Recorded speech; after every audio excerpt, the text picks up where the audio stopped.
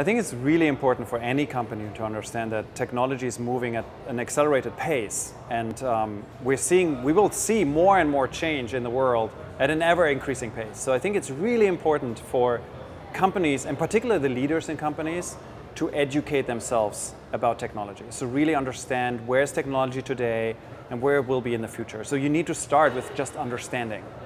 And that's lacking today, I believe. So you start with understanding, and once you have understanding, you then can start charting out your path, building for a future which is unwritten. Like, we're creating the future ourselves. So figuring out, like, where does the future be and where do I want the future to be, and then creating for that.